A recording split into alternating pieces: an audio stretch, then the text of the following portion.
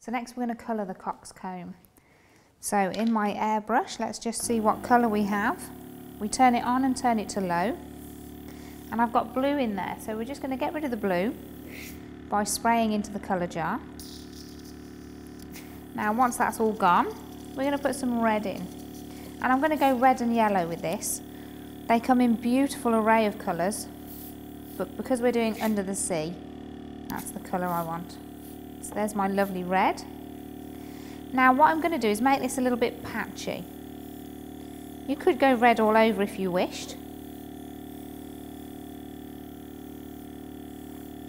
but I think it's nice when it looks two-tone. Just make sure the back's done.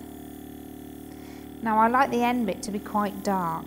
Make sure you really catch all those bits there.